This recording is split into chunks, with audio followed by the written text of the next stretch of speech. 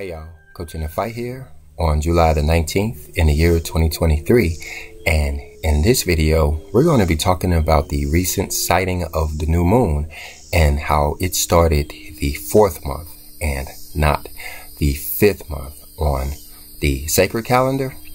So be prepared to learn about the calendar and how it works, some intricate details, which we're going to find to be very important in this season, especially for those of us who want to keep the fall festival days in their correct season.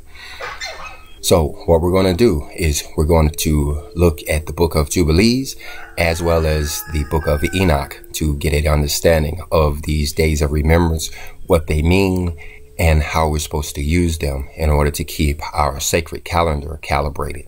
So first of all, let's come over here to the book of Enoch. This is first Enoch in about chapter 72, where we get into the book of the revolutions of the luminaries of heaven. This is all part of the geocentric calendar book, which covers about 10 chapters. 10 chapters where Enoch describes what the sacred calendar is supposed to look like and how it is supposed to work.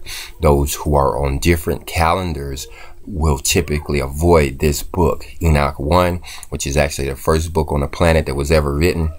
Like we learn in Genesis, that he was taught by the angels.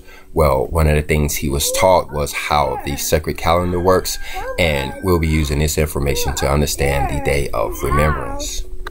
All right, so now let's come down to where Enoch starts talking about these gates. This is very important. We see here that he first starts talking about the sun and its relationship to these gates or these portals.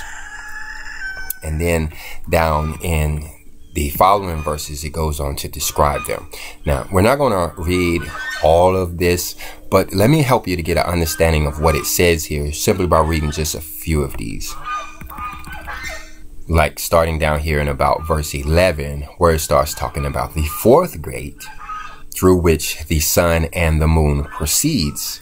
In the first part of it, it says that there are 12 windows that open, from which issues out a flame when open in their proper periods. So what this is saying is that when this 4th gate opens, this 4th portal is described in other translations, but when this 4th portal opens, there are 12 windows that opens, and it says that when they are opened in their proper season, there is a fire that proceeds. So what it's saying is when we have our months correctly, we can take advantage of this spiritual renewal.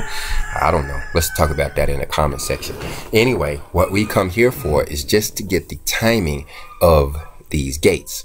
Down here, you see that it's saying the period in which the days are getting longer than the nights in the 1st month.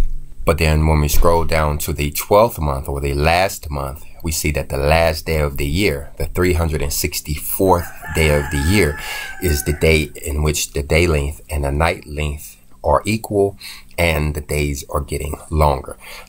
The day and the night length happens 2 times a year on the equinoxes. Equal days and equal nights is what the equinoxes is supposed to mean. But there's only one time in which the days are getting longer than the nights. In the fall, the nights are getting longer than the days, but in the spring, the days are getting longer than the nights. So in other words, the spring equinox begins the first window. And then we learn that these windows are 30 days long. You have 12 windows, each having 30 days in them, with the addition of a day, and it falls in the 4th gate. That's where we have 31 days, just like we have 31 days in the 6th gate. And then we have 31 days in the 4th gate we see down here, while the others are 30 days long. And then we see that there are 31 days in the 1st gate. So looking over at our Enoch calendar, what it's saying is with the spring equinox opens to 12 windows.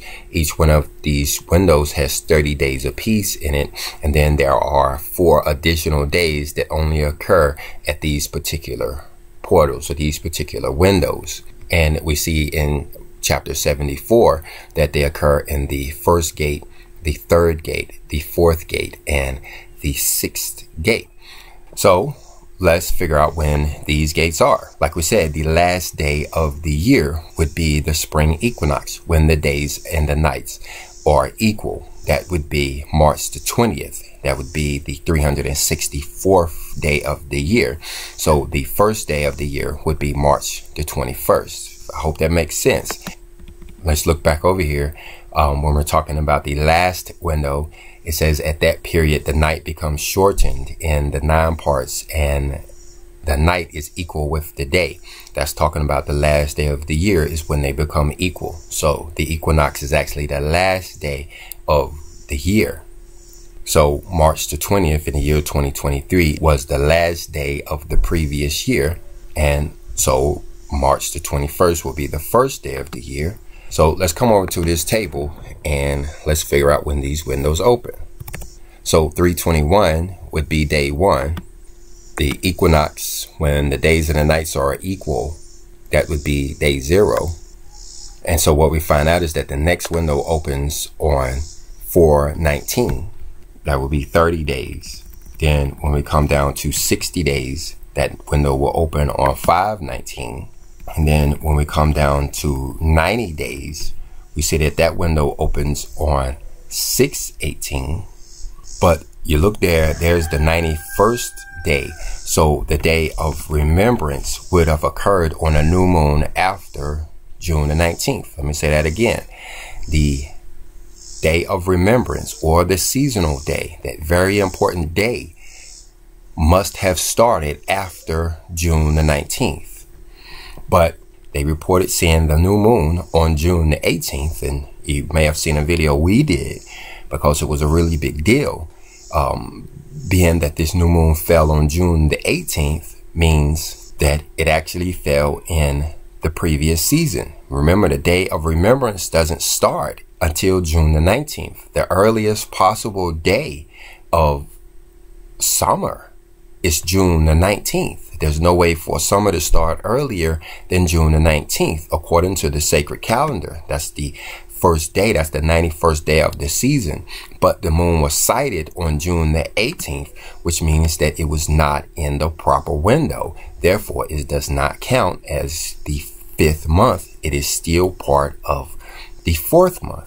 The 5th month doesn't start until the new moon after June the 19th. And then the next seasonal starts. Let me change that up. That would put the window to open on June the 20th, again being the earliest time that we can have summer, but we have to have the confirmation of the moon first. So what we're seeing here is that the moon is appearing on the 29th day of that window. So in other words, that's the 4th month. The sighting of the new moon on July the 18th began the 4th month, not the 5th month. The earliest possible date of the 5th month would have been July the 20th. In other words, the new moon would have had to have fallen after July the 20th to be considered the 5th month. So it is still the 4th month. I hope you guys are understanding this. This is really important. In other words, what we had here is we had 2 new moons to fall in this period here. That's what they call the black moon, where there are actually 2 new moons in the same window. Well, those 2 new moons in the same window does not create another month. The 13th month is actually falling in the middle of the spring season, not at the end of the year like the other guys always want to claim. They're going to count their 13th month later on in the year, which will get them back on track for the year 2024. The only problem is, and we'll cover it in other videos, is that the fall festivals would have been missed. They're going to miss the fall festivals because they're going to be a month early. We'll still be in the summer. Matter of fact, let me show you right quick. We see that there will be a new moon on about September the 14th in the year 2023, and they're going to start counting that as the 7th month. But when you look here, the fall equinox doesn't occur until September the 23rd. So this September the 14th sighting will be before the fall equinox. So it's a very big deal. I wish this channel was a little more popular, because there are going to be so many people that's going to miss this information and celebrate their feast days in the wrong month. But maybe we'll be there to help them recover in the following months. So let's make sure by then we have a clear understanding of everything that's going on here, and we could do so by communicating and chatting, even debating or dialoguing down in the comment section of this video, so we can get this hashed out for the sake of others. So let's chat down there, and in the meantime, go ahead and hit the like button if you got anything out of this video, and I'll see you in the comment section. Shalom.